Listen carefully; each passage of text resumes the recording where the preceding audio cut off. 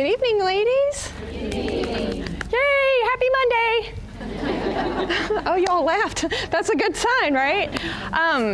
Thank you all for coming. It is so good to see actually new faces tonight and all kinds of familiar faces. I am so glad. I know I say this every week, and I will say it every week that I'm here. I am so glad that you all are taking this journey with me, and I'm not wandering through the desert by myself. So before we start in here on Monday nights, the leadership team gets together and we pray.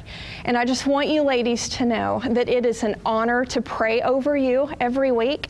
And tonight it was kind of neat because I had not told any of the leadership what I'm going to be talking about tonight. And one of the gals prayed, oh, Lord, we want for every single person here tonight to experience you intimately. And I just smiled because that is exactly what we're talking about tonight. And you tell me God is not pleased that we are all here and we are all on the same page. And I am so honored to take you all along with me on this journey. I'm thrilled. Did I say that already? I am thrilled that you all are here. So that's kind of what I wanted to do. I just wanted to start tonight and just remind you all why I do what I do. I promise you it is not to show up and hear myself talk. I've heard myself talk. I feel like I owe you all an apology. I can hear me. Thank you for sticking with it. But listen, ladies, I am here because I desperately love Jesus. Desperately. And I want him more and more and more. And I want that for you all. I want you all to encounter him on an intimate level. And here's the good news. He wants that. I believe we said for the past couple of weeks that God sees us and he hears us, but he not only sees and hears us, he wants to be seen and he wants to be heard.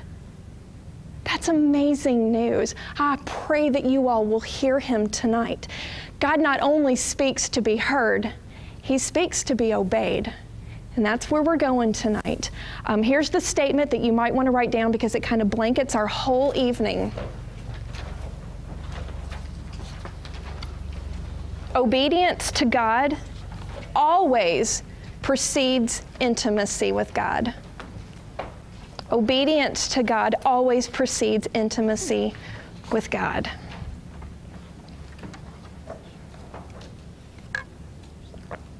Here's the good news. God doesn't force us to be obedient. He never forces us to be obedient. We can most certainly go our own way. Maybe some of you all are like me. I bet all of you are like me at some point in your life and you have gone your own way. My own way has led to severe depression, anxiety, bitterness, anger, a chronic emptiness of soul, and a complete, total lack of my mission and my purpose in life. Anybody relate?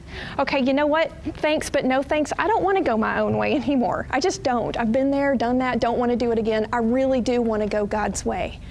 Y'all want to go God's way? Okay, it requires obedience. And it's a good sign that nobody got up and ran out yet, because this is sort of a lesson on obedience. Y'all game? You look like you're game. Okay, let's see. Let's do a quick recap of our homework this week. I hope and I pray that you all are doing your homework. This week we went through part of the temple and the tabernacle. So if you have not got a chance to do that, please, please, please go back and do it, especially the lesson on the altar of burnt offering. Did you all get that far? It is imperative that you all understand the purpose of the altar of burnt offering, not just for this study, but for life in general. We have to understand and grasp the importance of the sacrificial system and how it pointed to Christ. Were you all stunned at how God is so interested in the details of our lives? Did you get that from studying this? One of my favorite verses of all time is Psalm 37:23 in the New Living Translation version, and it says, "The steps of the godly are directed by the Lord. He delights in every detail of their lives." Isn't that fun? Love that verse. Okay, so we studied the gate, right? And you came to the altar of burnt offering and the bronze laver. Hey, I free-handed this, so do not measure it when class is over. I don't know if it's right or not. Okay, just work with me here. So then we came in and we studied the lampstand and the table of the bread of the presence, and we ended with the altar of incense, right? Y'all with me? Just nod like you are, even if you didn't do homework, just to make me feel better. Okay, then what we're going to do tonight is we're going to go through the curtain or the veil, and we're going to look at the Ark of the Covenant. All right? So let's pray before we get started. Just a quick prayer. God Almighty, you are welcome in this place already. Lord, I know that you are here. I pray, Jesus, that you will open our minds and our hearts and that you will pierce us with your truth, that you will give us such a hunger, Lord, to enter into a deeper, more intimate relationship with you. You created us to enjoy your presence, Lord, and that's what we want to do tonight. I love you and I worship you. It's in your precious name that I pray. Amen. Okay, so here we go. Let's start with the veil or the curtain. And you're going to want to look with me in Exodus 26, verses 31 through 33. 26, 31 through 33.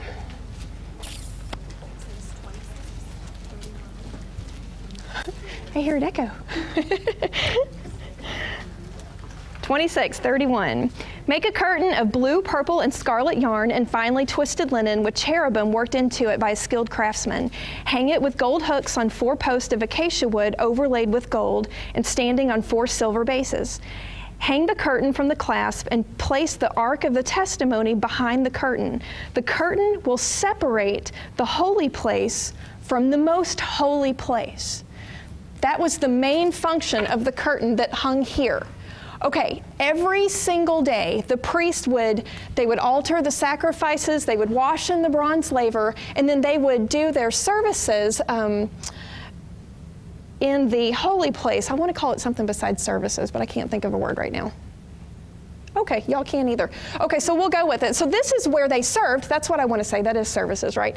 They served in the holy place. So every single day, they would see the curtain that separated them from the Ark of the Covenant. Now, the Ark of the Covenant was where, and we'll study this in just a second, where the presence, the literal presence of God was.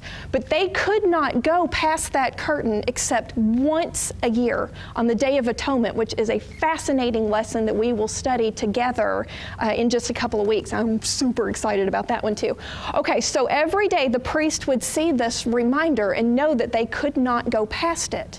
So it made me wonder, every day, were they looking and waiting and yearning for that one day where they would get to be literally, don't forget this was a literal thing, literally in the presence of God? Did they yearn for that? Did they want that? And the more I thought about it, I wondered, Lord, do I have anything in my house or anything in my life right now that makes me yearn for that time for you? When I was thinking about it, it reminded me of a story that I've heard from Francis Chan. Are you all familiar with Francis Chan? He wrote an awesome book called Crazy Love. Another book that he wrote too called Forgotten God on the Holy Spirit. Phenomenal. Read it if you get a chance. So he was telling a story once about his wife's grandmother, and he said she was the most godly woman that he had ever met. And she just loved Jesus with such a passion that it made him want to love Jesus more. And he said that they took her to a play once, and during intermission, he turned to her and said, "Grandma, are you having a good time?" And she said, "Well, I guess, but what if Jesus comes back while we're here? I think I would rather be at home praying." Can you even imagine? I know, right? I don't know anybody like that. And he said she had this special place at the foot of her bed where every morning she would get up and she would just spend time with Jesus and just sing praise songs to him and just love on him. And she did it every single morning. And she said during the day, if she happened to walk by that spot at the foot of her bed, she'd say, "Oh, I can't wait till tomorrow morning when I get to be with Jesus again," right there. I want that. I want to want him more than I want my next breath. Don't you all? Here's the fun thing. God desires that with us. He wants that. He makes himself available for that. Okay, let's keep going. On the other side of the curtain was the Ark of the Covenant. And turn with me to Exodus 25. And we'll be looking at 10 through 16.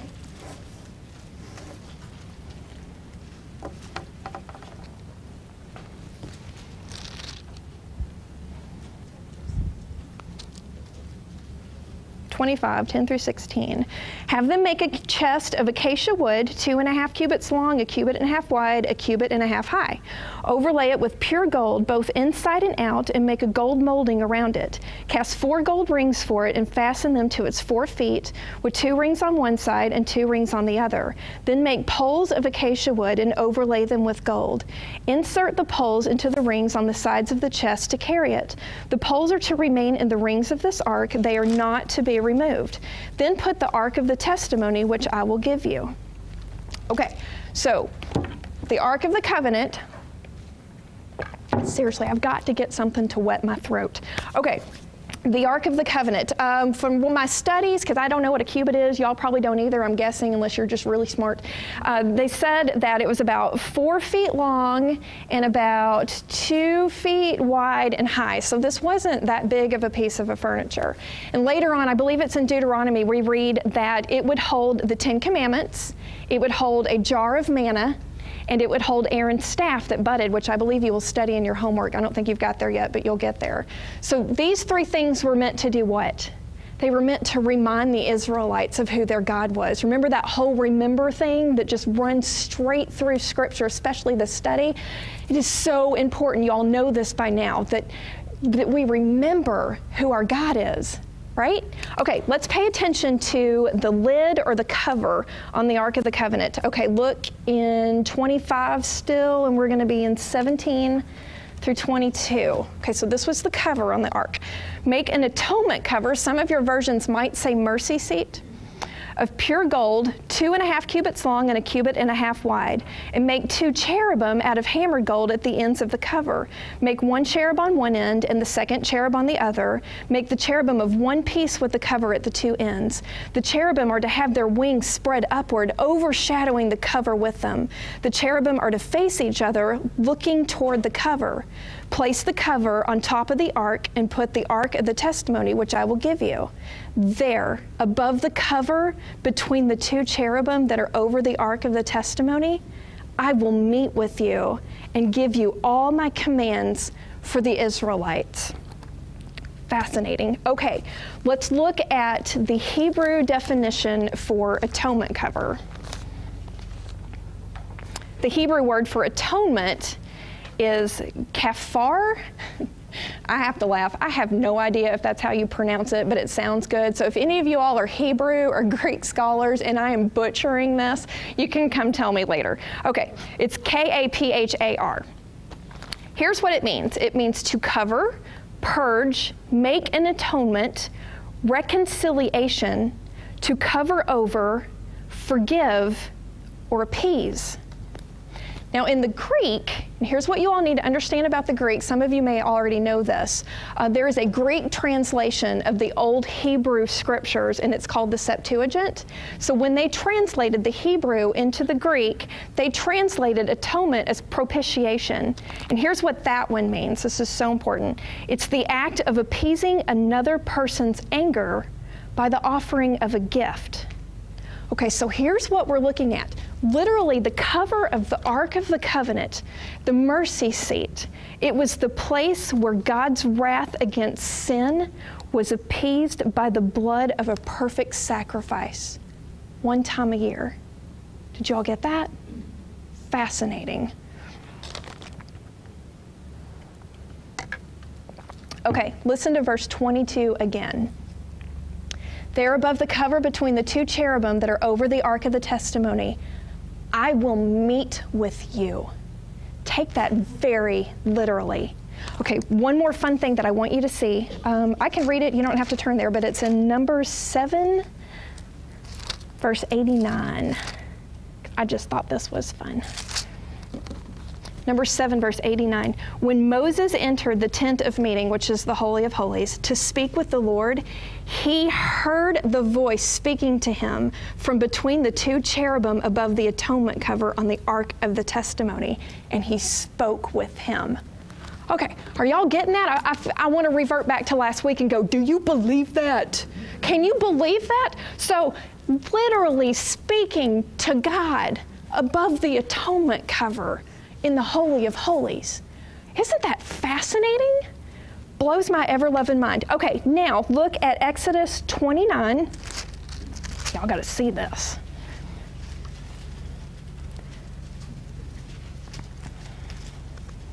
Verses 42 and 43. Okay, now we're talking about the altar of burnt offering, okay? For the generations to come, this burnt offering is to be made regularly at the entrance to the tent of meeting before the Lord. There I will meet with you and speak to you. There also I will meet with the Israelites, and the place will be consecrated by my glory. Here's what I want y'all to see. This is awesome. Okay, check it out. God just got through saying, I will meet with you here at the altar of burnt offering. I will meet with you here at the mercy seat. Do you see it? We cannot have intimacy with God until we first meet Him at the place of sacrifice. Isn't that awesome? Pretty cool. Let that one sink in for a minute, because it's really awesome. Obedience to God always precedes intimacy with God. Always. Okay, let us recap where the Israelites are right now. Here's where we are. Moses got the whole blueprint for the tabernacle while he was on top of the mountain. And y'all remember a little something going on at the bottom of the mountain from last week's lesson, right? So Moses has got the whole 10 Commandments. He's got the blueprint for the tabernacle, and he comes down the mountain and, whoa, what the heck is going on down here? Okay, so after he got that mess all taken care of, it was time to build the furniture for the tabernacle. It was time to build the tabernacle, and then we are ready to go. Okay, that was a little ways later. So actually, we are at the first month, first day, second year. We've been in the desert with the Israelites for a whole year. Time flies when you're having fun, doesn't it? Okay, here's where we're going. Let's see, look at Exodus 40. So we're at the moment when all of this is getting set up. And I'm going to start on verse 17, Exodus 40. Is everybody there? Because I need your help with this one. Exodus 40, beginning 17. Okay. The verses that I'm getting ready to read, it takes us quickly through the setting up of the tabernacle. Moses was the one that went in and set everything up. And there is a key phrase that I want you all to say with me when I get to it. And that key phrase is, as the Lord commanded him. We game? Ready? Let's go through it pretty quick. Pay attention to the different furniture and everything that's being set up. It's just so much fun. Okay, verse 17. So the tabernacle was set up on the first day of the first month in the second year. When Moses set up the tabernacle, he put the bases in place, erected the frames, inserted the crossbars, and set up the post. Then he spread the tent over the tabernacle and put the covering over the tent, as the Lord commanded him. He took the testimony and placed it in the ark, attached the poles to the ark, and put the atonement cover over it. Then he brought the ark into the tabernacle and hung the shielding curtain and shielded the ark of the testimony as the Lord commanded him. Moses placed the table in the tent of meeting on the north side of the tabernacle outside the curtain and set out the bread on it before the Lord, as the Lord commanded. He placed the lampstand in the tent of meeting opposite the table on the south side of the tabernacle and set up the lamps before the Lord. As the Lord commanded. Moses placed the gold altar in the tent of meeting in front of the curtain and burned fragrant incense on it. As the Lord commanded. Then he put up the curtain at the entrance to the tabernacle. He set the altar of burnt offering near the entrance to the tabernacle, the tent of meeting, and offered on it burnt offerings and grain offerings. As the Lord commanded. He placed the basin between the tent of meeting and the altar and put water in it for washing. And Moses and Aaron and his sons used it to wash their hands and feet. They washed whenever they entered the tent of meeting or approached the altar. Then Moses set up the courtyard around the tabernacle and altar and put up the curtain as the entrance to the courtyard. And so Moses finished the work. Verse 34. Then, everybody say, then the cloud covered the tent of meeting, and the glory of the Lord filled the tabernacle. Moses could not enter the tent of meeting because the cloud had settled upon it, and the glory of the Lord filled the tabernacle. Do you all remember last week us talking about the cloud and the presence of God? Can you even imagine this? Okay, God filled the Holy of Holies with the cloud. His presence literally filled it as a result of their obedience. Did you catch it? Intimacy with God is always preceded by obedience. After the tabernacle was set up, the presence of the Lord filled the Holy of Holies. Then the priests were ready to start their ministry. 7 whole days of ordination had to take place, and on the 8th day, they were ready to start their work. So turn with me, I want you to see this, to Leviticus chapter 9, verses 23 and 24.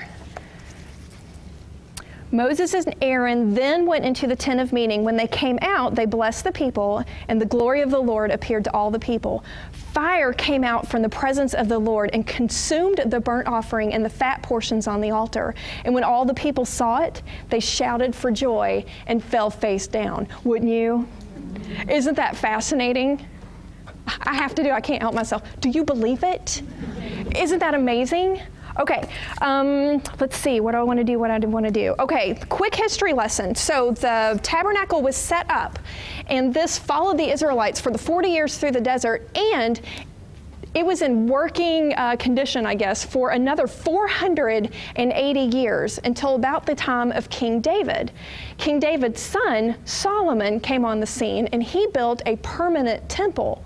Okay, what we're going to do in this lesson tonight is we are going to look at the significant movements of God's presence. God's presence was not continuously in the Holy of Holies in the tabernacle for that 480 years. There was quite a bit of rebellion and some other things that went on. But for the most part, God's presence, Holy of Holies, now the temple was being built. I want you to see what happens, and it's very, very similar to what happened when the tabernacle was set up. Okay, look in 2 Chronicles chapter 5.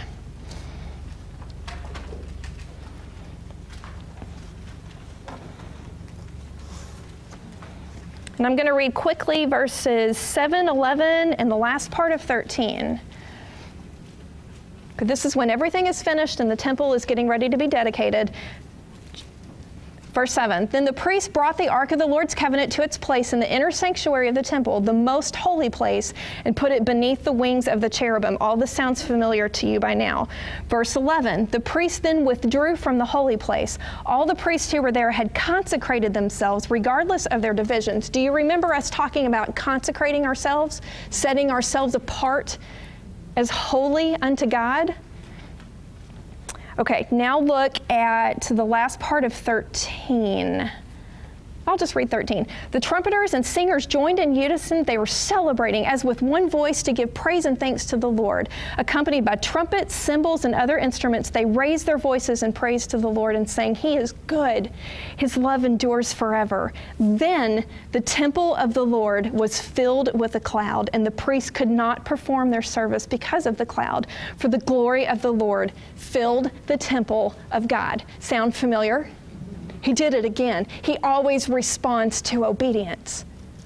Always, always. Obedience always precedes intimacy with God.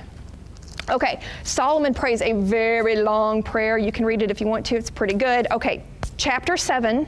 I want you all to see what happens here too.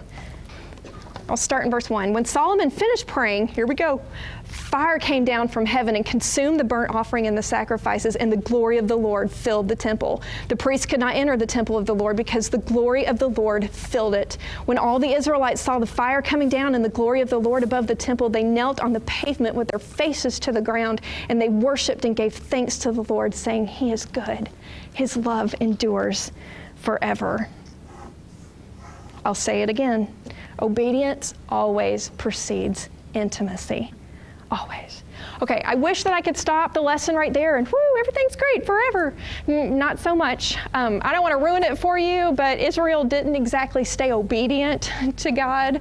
Actually, for very long. It's kind of sad. So fast forward many years, and the nation of Israel actually split. The northern part was called Israel, and the southern part was called Judah. The northern part was taken captive by the Assyrians, and the southern part fell later to the Babylonians and King Nebuchadnezzar some years later. This happened because they were no longer obedient to God. They turned their backs on the living God. It's hard for me to even fathom this after everything that they had seen, and followed after false gods. Kind of studied that a little bit last week, right? Okay, while they were in exile, there was a prophet by the name of Ezekiel, and God showed him this amazing vision of his presence and it leaving the temple, and I want you all to see it. I'll go through it pretty fast, but this is fascinating to me. Okay, flip over to Ezekiel. It's one of the books kind of toward the end of the Old Testament. And we're going to be in chapter 10. In chapter 8, it tells us that when God came and took Ezekiel by vision, he took them back to Jerusalem and showed him the temple. And Ezekiel saw all of these false idols literally set up in the temple of God, and the Israelites just blatantly worshiping idols in God's holy temple. Not really a good idea. Verse 12, I believe, in chapter 8. Let me make sure that's right. Yes, one of the things that the people would say is, the Lord does not see us.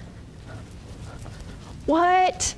Okay, how many times have we said in this study, the Lord sees you and he hears you? And one of the things that they had started saying was, the Lord does not see us. Ooh, ladies, be careful. When you are in the desert, one of the first things the enemy likes to do is twist the words of God. It is so important that you know what the Word of God says. That was not true. You bet God saw what they were doing. That's why God's presence left the temple. Okay, look with me in chapter 10, and I'll read the first couple of verses. I looked, this is Ezekiel, and I saw the likeness of a throne of sapphire above the expanse that was over the heads of the cherubim. The Lord said to the man clothed in linen, go in among the wheels beneath the cherubim, fill your hands with burning coals from among the cherubim, and scatter them over the city. And as I watched, he went in. Okay, reading visions like this can be a little daunting. I frankly don't understand it myself. Remember, I read commentaries. It's amazing what you can learn when you read a commentary. Okay, so the coals that are spread out over the city, which would be the city of Jerusalem, speaks of the judgment of God. We'll just kind of leave it with that. That's what I needed to understand. Okay, verse 3. Now the cherubim, okay, check this out though. The cherubim that Ezekiel was seeing, literally the cherubim, like not the gold ones over the Ark of the Covenant, like he was seeing the for real deal. Do y'all remember, was that in your homework this week where you studied? Okay, it was in this chapter. Oh, can you imagine seeing that? Freak you out just a little bit. Okay, now the cherubim were standing on the south side of the temple when the man went in. Here we go. And a cloud filled the inner court. Okay, so Ezekiel is already starting to see his vision here, and he's seeing the cloud, fill the Holy of Holies, right? Okay. This isn't a surprise. Verse 4. Then the glory of the Lord rose from above the cherubim and moved to the threshold of the temple. Okay, so here's what he's seeing now. The cloud is filled in the Holy of Holies. This is in the vision, remember? It moves from here to here. Okay? That's attractive, isn't it? Okay. Okay, flip over to verse 18. Make sure I don't leave anything out. Yeah, verse 18.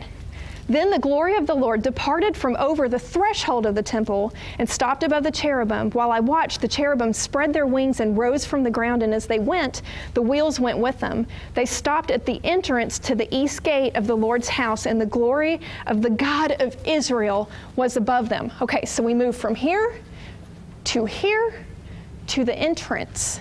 And isn't it interesting, I noticed today actually, that God still refers to himself as the God of Israel. Isn't that something? With everything going on, they got idols set up all over the place of his temple. But he's still referred to as the God of Israel. He never changes.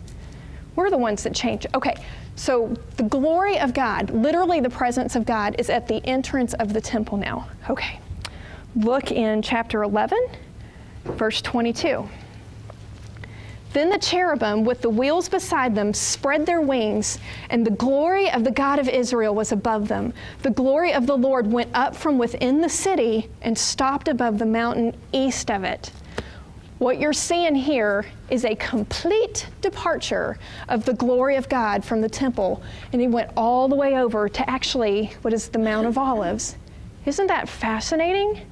It's fascinating to us, but let me tell you all something. The Israelites, when Ezekiel came back from his vision and shared this with him, they would have been absolutely devastated. Where do we go if your presence does not go with us? What do we do now? They felt lost, as they should. Here's what I don't want you to forget. God never changes. He filled the tabernacle because of obedience. He left because of their disobedience. Obedience always precedes intimacy. Okay, so later on, the temple was rebuilt. When the exiles came back from captivity, they rebuilt the tabernacle, or they rebuilt the temple. Nowhere in Scripture ever again do we read that God's presence filled the tabernacle or the temple like he had before. Nowhere. It's just not there.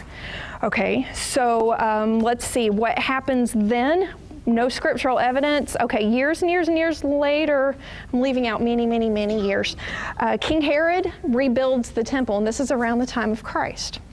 Again, we have absolutely no scriptural evidence that King Herod's temple was ever filled with the presence of God. Not ever. Until. Look with me in Luke. Luke chapter 2. Your fingers are getting a workout tonight. Luke chapter 2.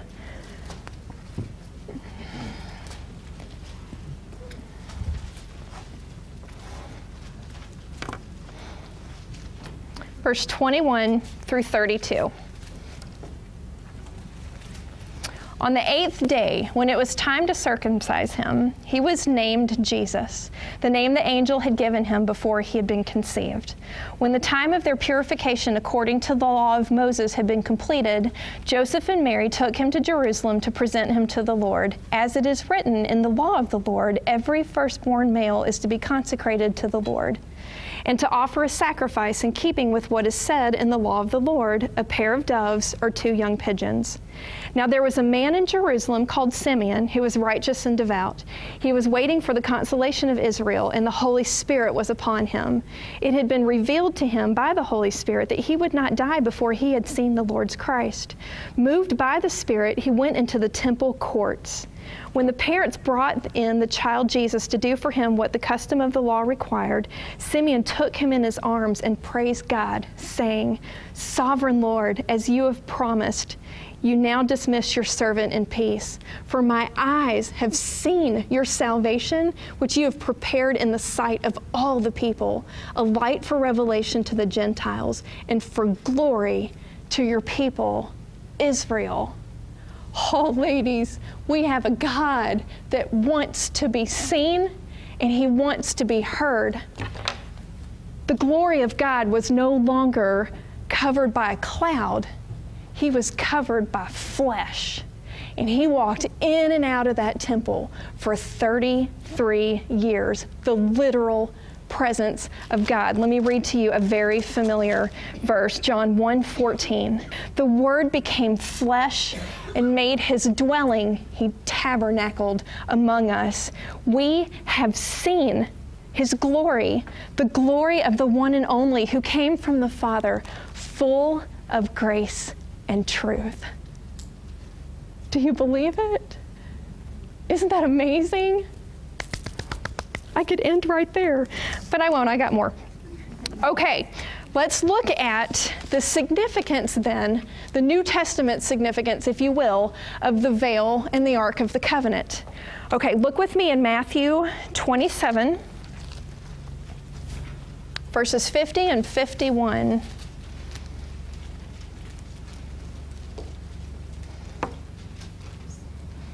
And when Jesus had cried out again in a loud voice, He gave up his spirit. At that moment, the curtain of the temple was torn in two from top to bottom. Josephus, a historian that lived in the time of Christ, said that this veil that hung in Herod's temple was at least 90 feet high, and it was torn from top to bottom. Jesus, when he had the crown of thorns placed on his head, to the nails in his hands, to the beatings on his back and down his legs, to the nails in his feet, he was torn from top to bottom. Listen to Hebrews 10.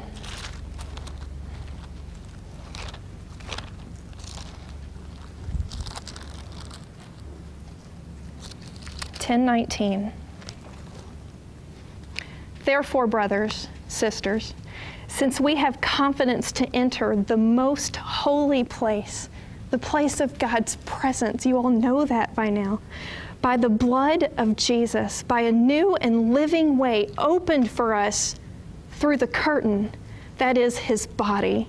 And since we have a great priest over the house of God, let us draw near to God with a sincere heart and full assurance of faith, having our hearts sprinkled to cleanse us from a guilty conscience and having our bodies washed with pure water. Let us hold unswervingly to the hope we profess, for he who promised is faithful. Isn't God amazingly consistent from Genesis to Revelation? I love that. I love it. Jesus, you are amazing to me. Okay, mercy seat. Let's look at the mercy seat. This is very, very cool. Okay, we remember what the mercy seat was. I believe, let's see, let me quote what I said. Okay, the mercy seat is the place where God's wrath against sin was appeased by the blood of the perfect sacrifice. Remember, that's what happened at the mercy seat. Okay, Romans 3:21 through 26. Paul, a very devout Jew and Hebrew, understood the significance of this. Listen to what he wrote, 3:21. But now a righteousness from God apart from the law has been made known, to which the law and the prophets testify. This righteousness from God comes through faith in Jesus Christ to all who believe. There is no difference, for all have sinned and fall short of the glory of God, and are justified freely by his grace through the redemption that came by Christ Jesus. Here it is. God presented him as a sacrifice of atonement through faith in his blood. Do you see that phrase, sacrifice of atonement? When it's translated in the Old Testament, in the Septuagint, guess what the phrase is? Mercy seat. Jesus is the mercy seat. Do you see it? Ooh, do you see it? Jesus was the point where God's wrath was turned away from us because it fell on him. He is our mercy seat. He is the atonement cover. Does that blow you all away? Oh, God, me. Okay, so what happened after the death of Jesus? Remember, Jesus is the literal presence of God. He is the glory of God. What happens when Jesus died? Where's the glory of God? What happened? Look with me in Acts. I told y'all your fingers are going to get a workout tonight. It's fun, isn't it? If you didn't know the books of the Bible before, maybe you will later. By the end of the night. Okay, Acts 1.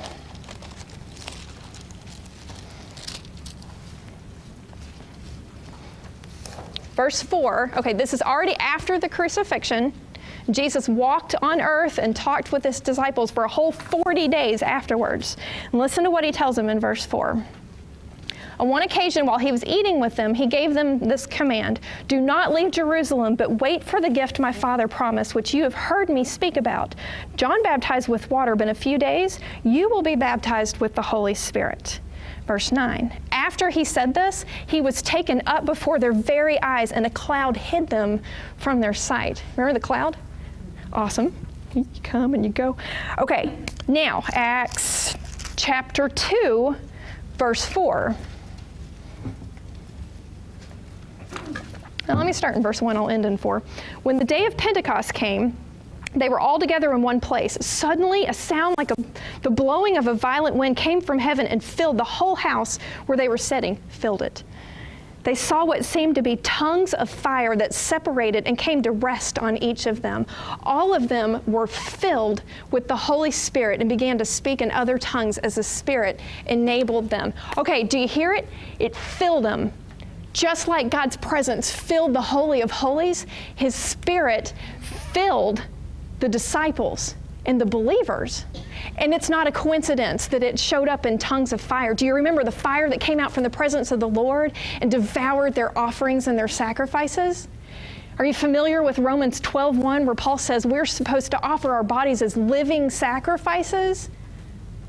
God's holy fire will consume us.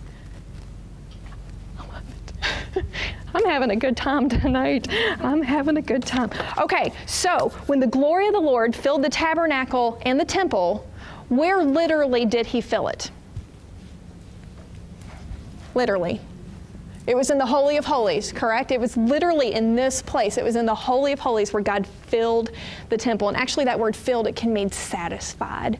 Isn't that fun? God was satisfied with filling the Holy of Holies. Okay, now, ooh, this is my favorite part of the lesson. Okay, 1 Corinthians chapter 6. Y'all can make fun of me after this is over.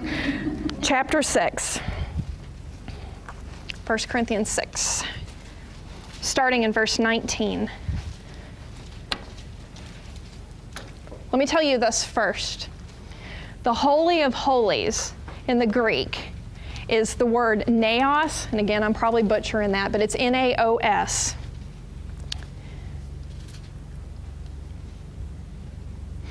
Verse 19, do you not know that your body is a temple of the Holy Spirit who is in you, whom you have received from God? You are not your own. You are bought at a price. Therefore, honor God with your body. Guess what word is used for temple? Naos. It's the same word in the Old Testament for the Holy of Holies. Are you getting that? Oh my goodness, girls. Let that sink in. Do not miss this. If you hear me say anything tonight, you hear me say that. Your physical body is the Holy of Holies, where God Himself fills it. Stunning. Absolutely stunning. Don't forget that you serve a God that wants to be seen and He wants to be heard. Obedience always precedes intimacy. Let's wrap this up. John 14, starting in verse 15 through 21. Jesus speaking, if you love me, you will obey what I command, and I will ask the Father, and He will give you another counselor to be with you forever, the Spirit of truth. The world cannot accept Him because it neither sees Him nor knows Him, but you know Him, for He lives with you and will be in you. I will not leave you as orphans. I will come to you. Before long, the world will not see me anymore, but you will see me. Because I live, you also will live. On that day, you will realize that I am in my Father, and you are in me, and I am in you. Whoever has my commands and obeys them, he is the one who loves me. He who loves me will be loved by my Father, and I too will love him and show myself to him. I want you to hear the definition of show. This is awesome.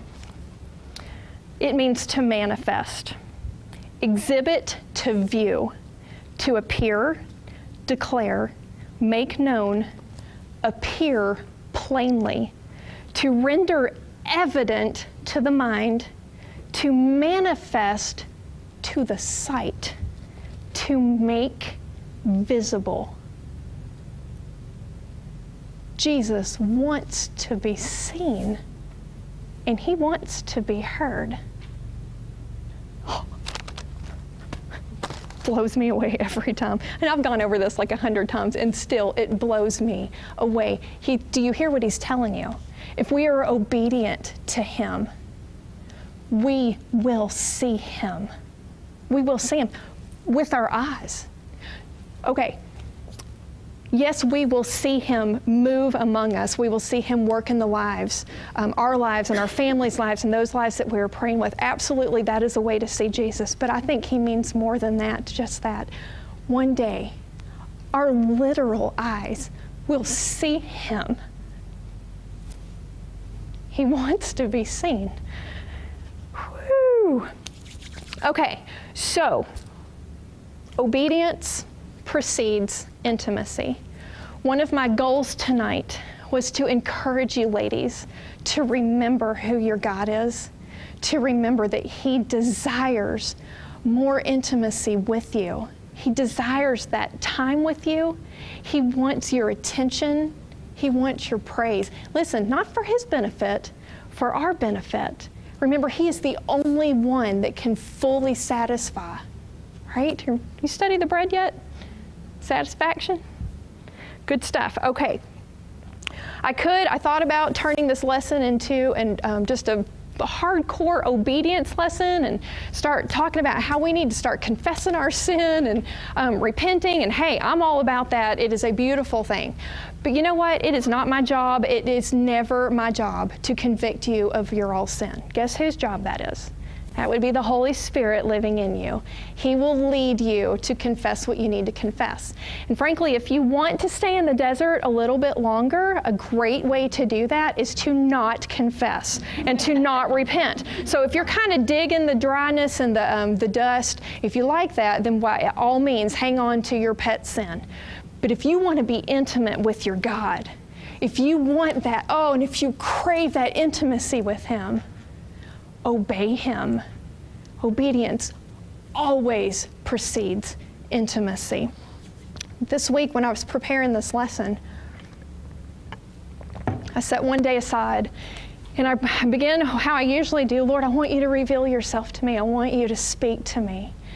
And he usually speaks to me through his word. 99% of the time when God speaks to you, it will be off the pages of Scripture because God's word is alive and active. That's how he communicates to us most of the time. And if ever at a time someone comes to say to you, hey, God told me to tell you something, unless he told me that you were going to tell me, then probably not. Or if it's not in line with what is written in God's word, then you need to pitch it out the nearest window. Okay, I just threw that in there. That's a bonus.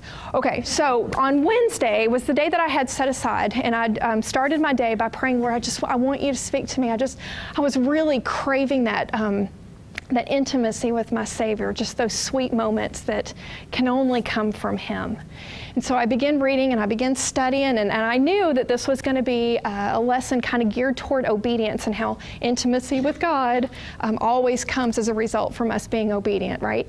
And to be honest with you all, I'm not gonna lie, I was feeling pretty good about my obedience. I think I told you all the first night, I am doing things that I never dreamed in a million years that I would ever do. And I know that it's because God has wanted me to do that. So I've been obedient. So frankly, I was feeling pretty good about my obedience level. I haven't always been comfortable with everything that God's asked me to do. That is a major understatement.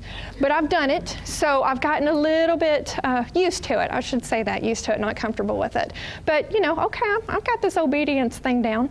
So I'm reading God's word, feeling good. I got a phone call. I didn't see this one coming. A few years ago, without sharing too much detail, God had made it pretty doggone clear to me that there were some things that he wanted me to do. I wasn't crazy about it, but at the time it didn't really make a whole lot of sense. So I said, okay, Lord, here's the deal. I'll cut a deal with you. You're right. God's, we can do this my way or we can do it my way. Okay, so my little deal in my mind that made me feel better about it was, okay, Lord, I will not seek this out for myself. But if you have someone ask me to do it, then I'll do it. You got me. Okay. I felt okay about that because I really didn't see where it would actually come to fruition. You know what I mean?